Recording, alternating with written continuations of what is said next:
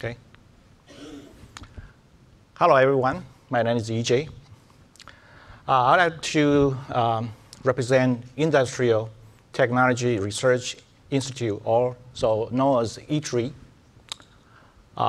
ITRI is a nonprofit organization that working as a bridge between Taiwan government, industrial, as well as academia. That the way that we work is that we take government funding, about 50% of them, and then we work on interesting project and then transfer into prototype or technology that can transfer into the vendors or industrial companies. So right here that we have our own distribution that we are going to work with the Taiwan government so we can push the OpenStack inside in the Taiwan area as well as the Asia area. So I would like to roll a short video to show you regarding just a simple introduction for our distribution.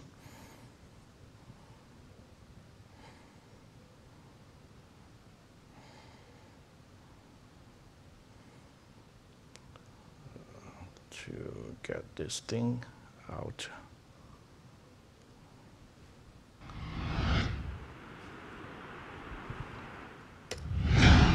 Nowadays, lots of internet services are provided via cloud.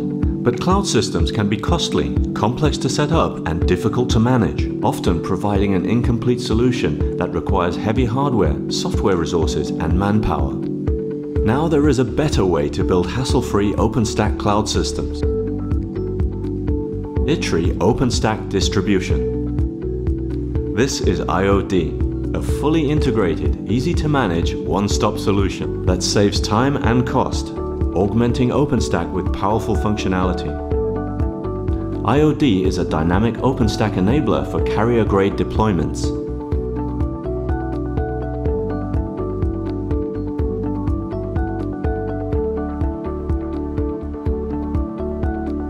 It is made up of Disco, Peregrine, and PDCM. Disco is a high-performance distributed block storage solution for Cinder that offers higher performance than Ceph, integrating different storage and backup solution. Intelligent data deduplication reduces storage requirements by eliminating redundant data.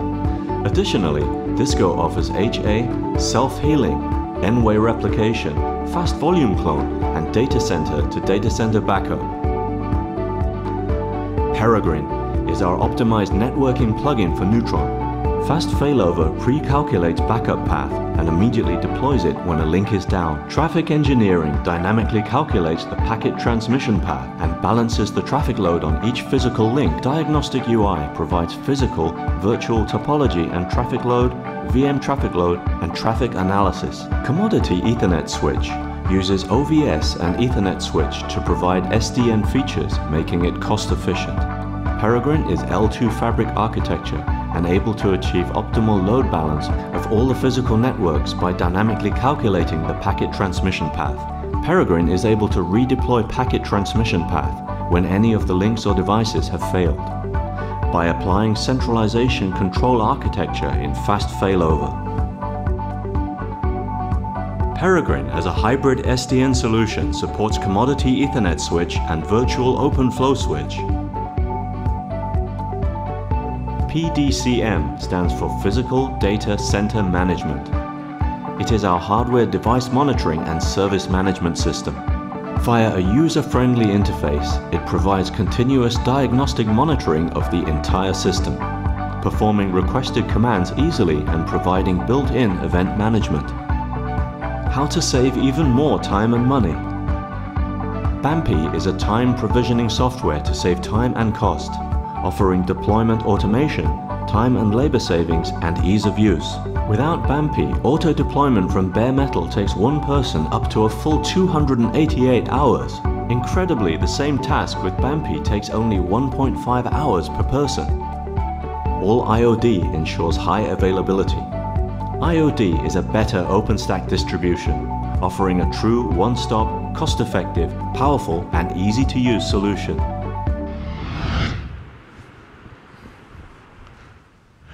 Okay. I guess we don't have much time to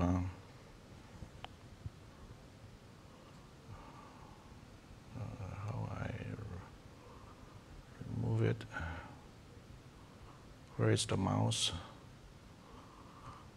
Okay. Sorry about the technical difficulty. We are trying to get the video out for this video. So I'm going to, because we have a next speaker that also have 20 minutes, so I only have like 7 minutes left.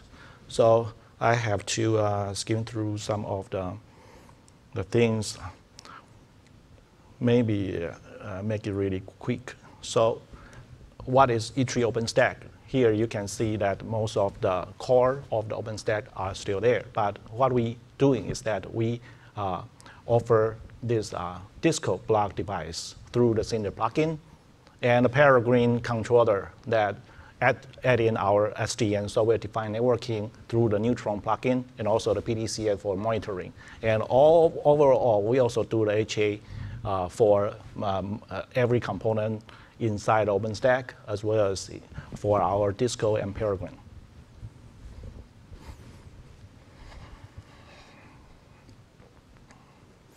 So I don't think I have much point to, we probably don't have time to cover all those, what is missing in OpenStack. We all know that OpenStack is great, it is developed very fast, but why it is still missing something? In the early day, the deployment is a hassle. Just to deployment all in one take you a lot of time, and it's daunting job. But nowadays, the deployment become easier because a lot of company, they have their own installation GUI, so that problem will go away. I think it's go away right now. But the problem is that for operations, still a pain because the instance doesn't run itself. You still need people to run your instance. So that's why OpenStack Foundation, they have this certified OpenStack administrator. So our job here is that we not only provide the system itself, we also provide operation utility required to operate the cloud.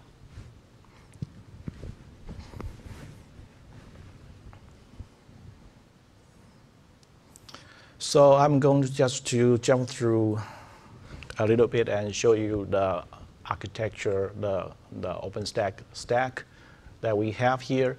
So most of the components are the same, so except that in this portion we have our storage through the Cinder, and the lower portion that we have our SDN solution, Peregrine, that control the Ethernet switch.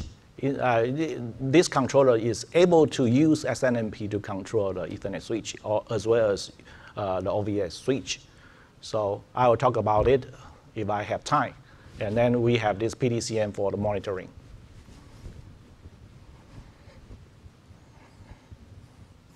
So I just have to quickly go through some of the components. This is the Disco, the distributed integrated storage and with comprehension data protection. And this is the architecture. We have the compute node that has the DMS client that provide the VM, the volumes to the VM, and it talk to the NAM node that is the metadata repository, and also all the payload requests is extended to the data nodes. So what is the characteristics that we provide for our Disco solution?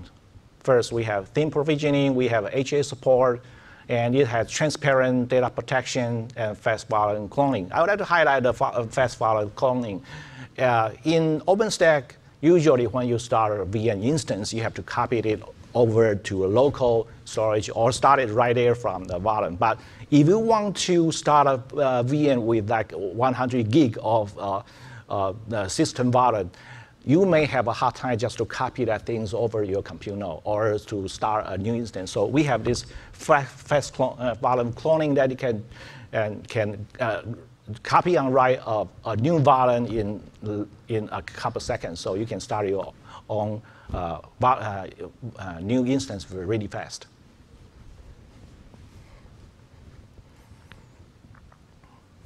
I will going to just skim through. This is just a feature in Disco that provide a remote backup solution.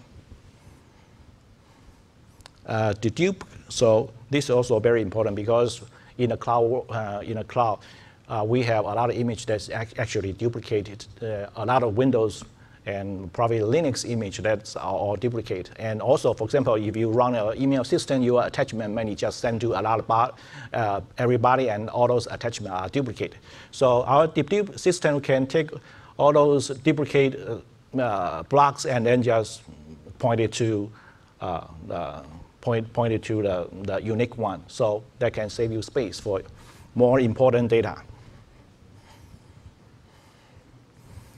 So I don't think I have time to go through the diagnostic UI, but I will just show you a point that's that this UI is quite sophisticated. That you can, when you have experienced any problem, you can see that there's an IOPS screen that show you the current performance. If you experience any problem, you can just go through UI, look through the problem, for example, which VM use which variant and which data node and which LAN. And in the LAN, you may look at the RAID status, and maybe there are some disk that got replaced and now it's building, so the performance is suffering. So all those you can get it from our UI.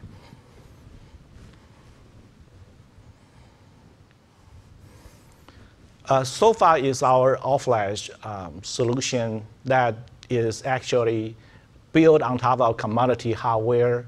And as you can see that in the front, we have these 24 SSDs. So in total, we can do 1 million renders 4K IOPS through the network. So it is quite, the performance is quite good. And we are actually provide a lot of very good features in this product. And if you want to have a good performance in some of the database, you can consider use this product. And we also trying to integrate the Disco with SOFA. Is a work in progress. The global wear leveling is a very important feature because over time, the flash disk got wear in different levels. So it could be very different. Like in this case, over time it become some of these wear a lot and some of these just wear little. So eventually, one of these got corrupted or used up, then the whole system render is useless. So this one is very important feature. So you can get your system running longer.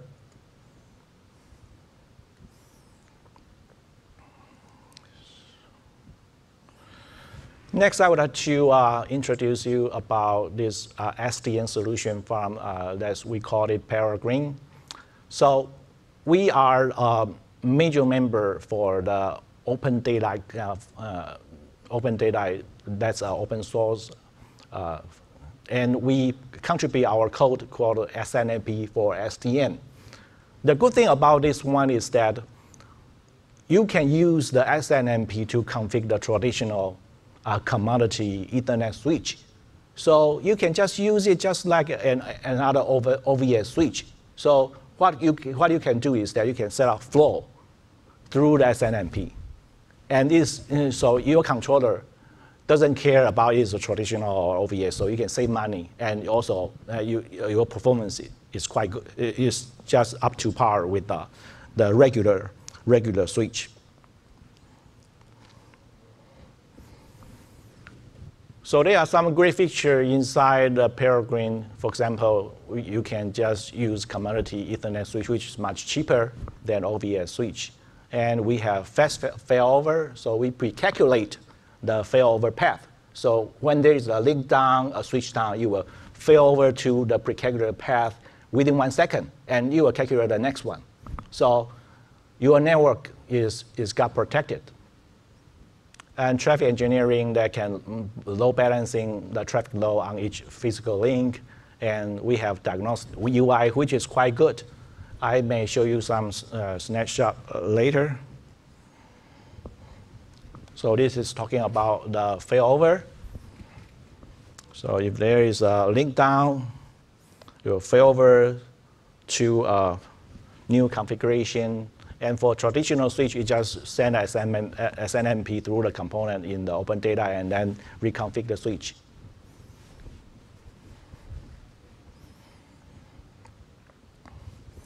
So the manager UI here is, as you can see the topology as usual. And then for each link, you can see what is the VLAN running inside this link. And for each VLAN, you can see what is the VM pair in OpenStack that running through this VNet.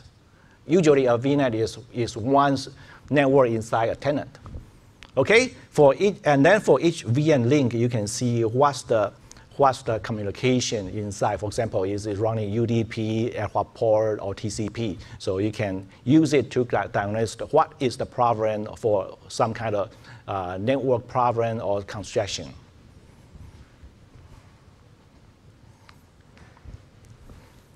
PDCM is our monitoring tool. So it actually has great features and is missing currently inside the default OpenStack. So what it can do a lot of things. Because of time, I won't go over them here.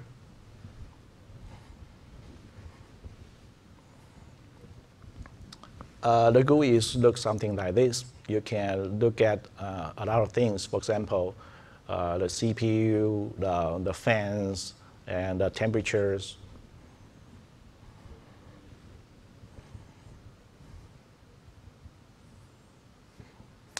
So I'm going to move to the next subtopic regarding this rack scale architecture. So in today's architecture that I probably hear about Intel's rack scale architecture, they are using a different technology. They use 10G or 40G Ethernet to connect their servers in the rack.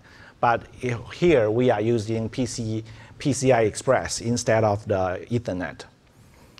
So the good thing about Ethernet is that it's cheaper, costs much less, and also it's quite fast. I'm impressed that usually, right now the mainstream of Ethernet is like 10G, probably go up to 40G, but it's very easy to do 64G inside the PCI. So I think it's a quite good alternative for doing the fast and cheap networking in the rack.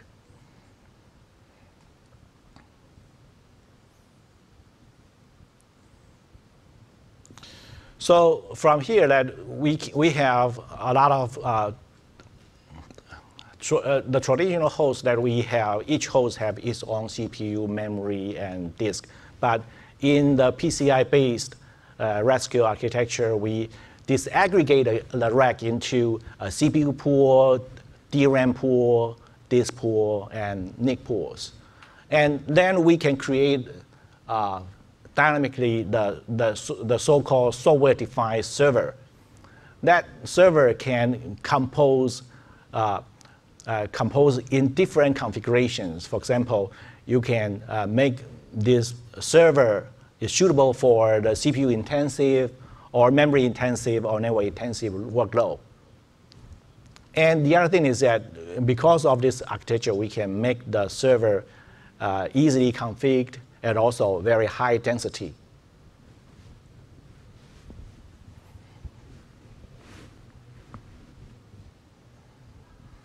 So this is one of the prototypes that we do. Basically here is that we have this NDP to mapping the virtual function of a physical function. In this case, we have Ethernet that has two virtual functions, and we have the managed host to mapping it to one of the VF1 to the left-hand side to one of the hosts, and the other virtual function to the other host. So both of these hosts get one Ethernet device. Actually, it's not reside in his box. It's actually reside under the SIOV device that provide the actual device. But we're mapping it dynamically into other hosts. So that's the idea. And we are going to work with the Taiwan industry vendors, hardware vendors to push this architecture for the next generation of data centers. So I guess I only have 3 minutes left. So I would like to conclude this portion of the talk. Is anybody have any question? If no, then I will invite next speaker, Dr. Xiao. Thank you.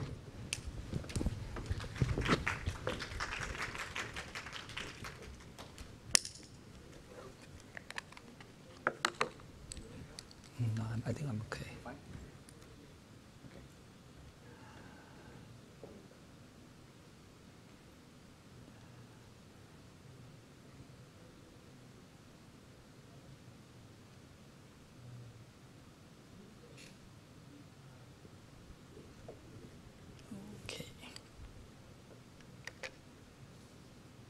Okay. Good day, everyone. Welcome to this session. My name is Maurice Xiao. I'm the Deputy Director General of Data Institute, which is a part of Institute for Information Industry in Taiwan, Republic of China. In this section, I'm going to share with you our work in building a big data analytic platform and its application. And the platform itself uses several of the OpenStack technology to provide cloud-based service, which I will describe more detail later. The funding for this work is supported by Ministry of Economic Affairs in Taiwan, ROC.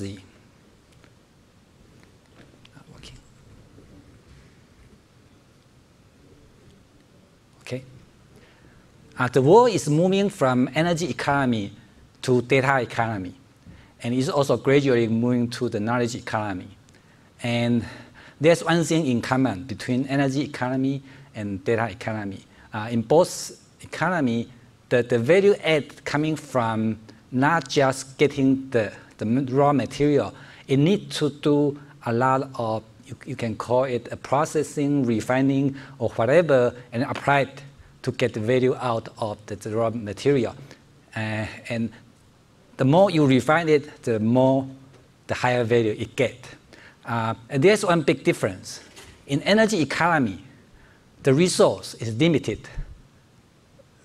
Oil, it gets depleted sooner or later. However, data, you get more value out of it, it will more data get generated, and it will explode.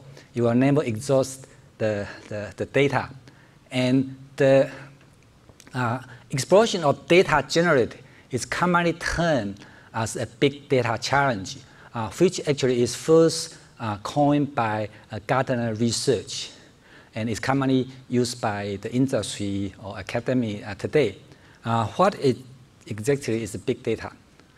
There are 4 properties commonly used to describe big data. Due to the time constraint, I probably won't go through this chart. I believe many of you probably know this already.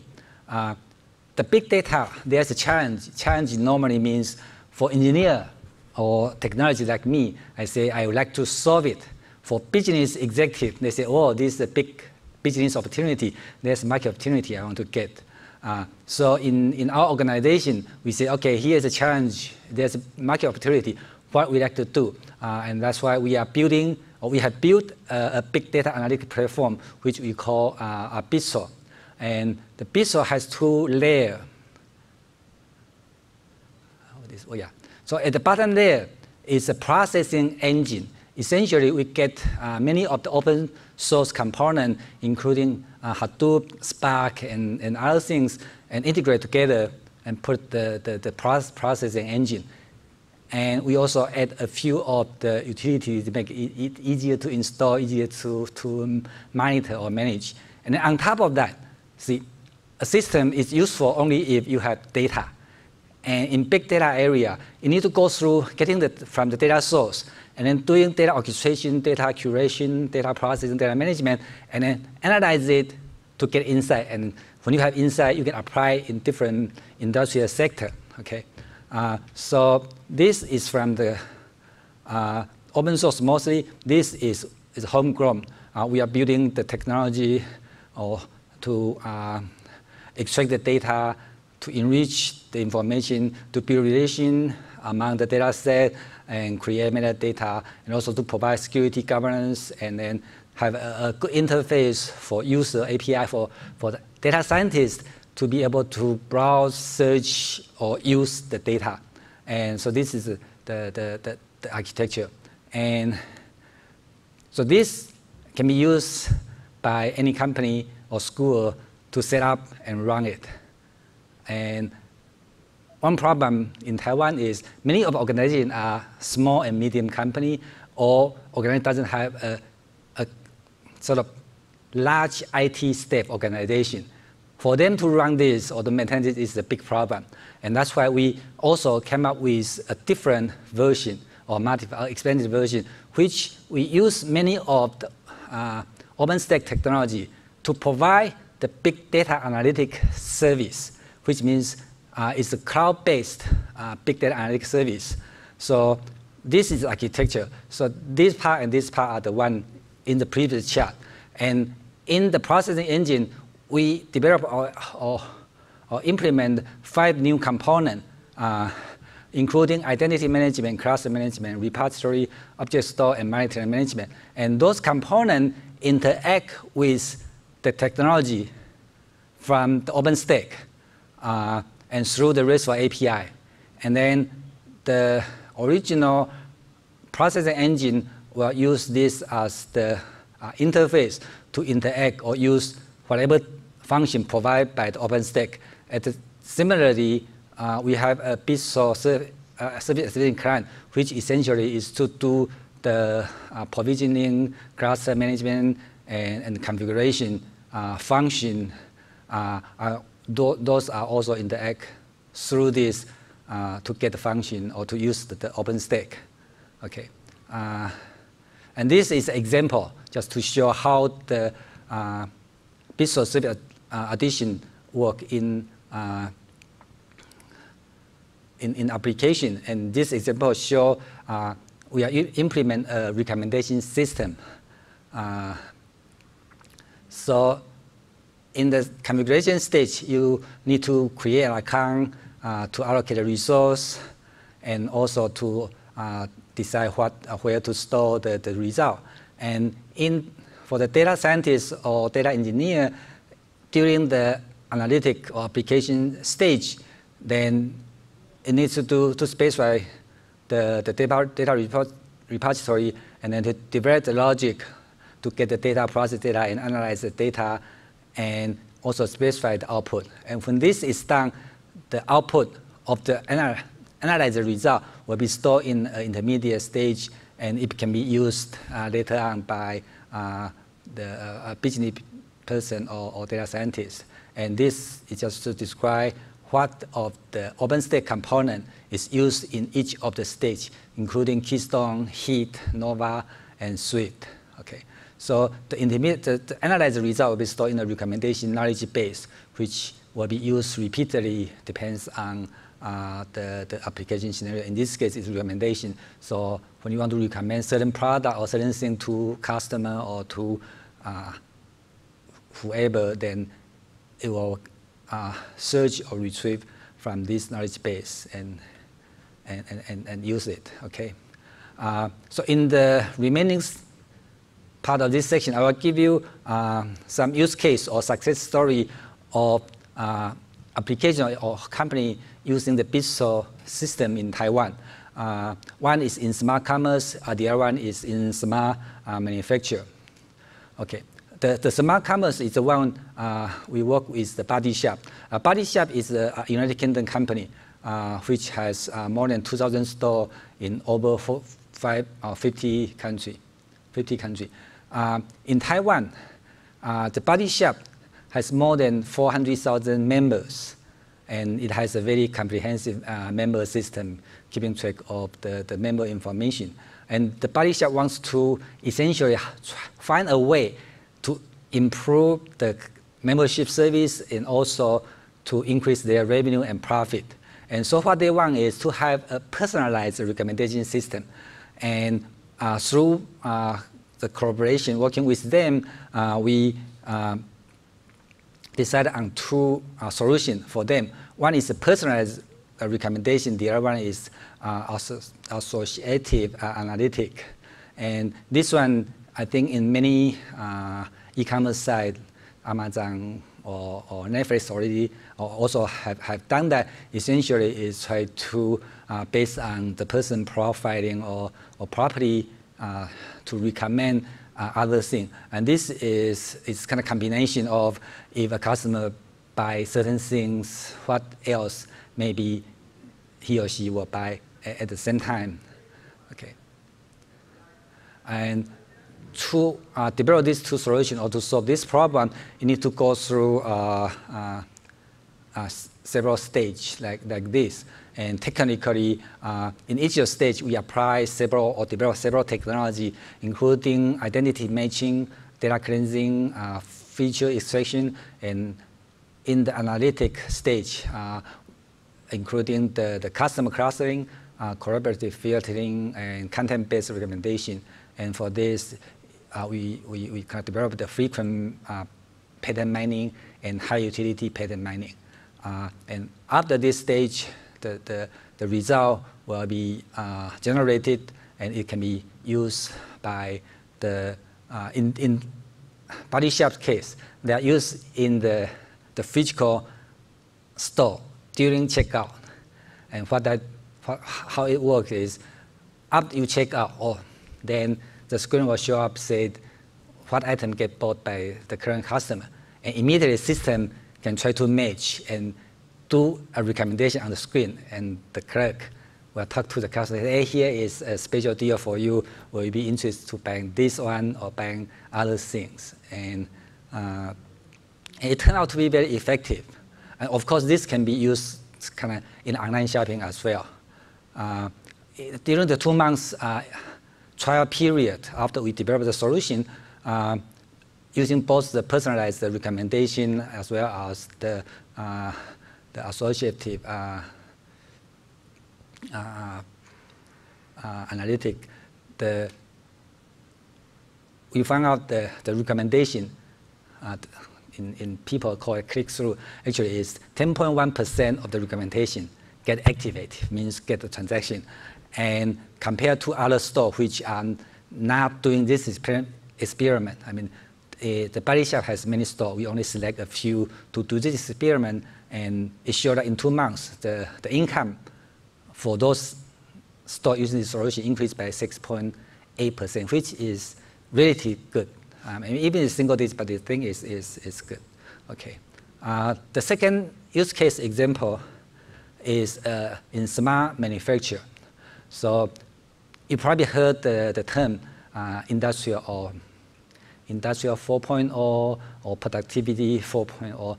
In either case, I think the things is related to manufacture. McKinsey did a study showing that the manufacture sector actually store more data than any other sector. And even in 2010, it already stored like close to 2 exabytes of data. And given so much data, there's opportunity for analyze it and to get the business value. And what one can get is you can try to increase business value by lower down the unscheduled downtime, reduce maintenance costs, improve the overall equipment efficiency, or improve the return on investment. So we have worked with 3 IC manufacturing companies in Taiwan. And what they want essentially try to find way to improve overall equipment efficiency. And for a specific IC company we work with, they have tried to do several of things here, but mostly manually, through Excel spreadsheet or through certain manual inspection. And what they like to do is to able to automate them or at least semi-automate the process to get all this thing resolved, or to have a solution for this. Okay, and to do that, we came up, or we worked with them to develop a few of the analytic solutions, including anomaly detection and root cause analysis, predictive maintenance, and optimize the scheduling or job page. I will not get into the detail here. I just show you the achievement. So after working with them, we kind of collect hundreds of log information, or log from hundreds of equipment. Keep in mind, each equipment has many log, many controller, many sensors generated. So it's not just hundreds of them, but if you count all of this, it's thousands or maybe hundreds of thousands of them. And then we process and extract information from billions of log and also other data set. And by extracting, combine, analyzing this, we generate some prediction and analysis and build a certain model for prediction. And we validate those models and the result, and it can achieve about 90% accuracy. And this is compared to they already doing manually through some other thing, and we compare the result. And the accuracy is about 90%.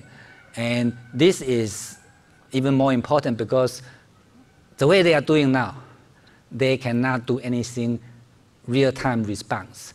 And with applying the big data analytic using the streaming technology like Storm, we are able to have a real-time response and help them, okay, 2 more minutes, to do insight delivery and also to have a fast response. For example, in the pipeline or manufacturing, delay of 1 minute or 2 minutes may cause a lot, because if something is wrong, in high-tech manufacturing is wrong, if you don't detect it, whatever in the next 2 minutes, whatever product you are generating is going to be defective, is useless. And this, they are very appreciative that we can help them to achieve this, okay? I don't have time to go through this. This is bonus. We also apply in the healthcare. So in summary, big data, applying big data analytics solution to improve the operational efficiency has caught every business executive's attention. And the problem is how to help them or enable them to be able to apply this more efficiently or more effectively. And that's why we, in Taiwan, we built a BITSO, a big data analytic platform. For OpenStack, which has emerged as a leading technology for building the cloud computing platform and deploying cloud services. So we combined the two, we built a BITSO SE, and we have shown several big data analytic success stories in Taiwan. And also, I mean, we have explored OpenStack to deliver the cloud-based analytic solution. And finally, is think big, think open, and of course, please think BITSO. Thank you. Any question? Maybe time for one question. If not, okay. Thank you for coming again. Thank you.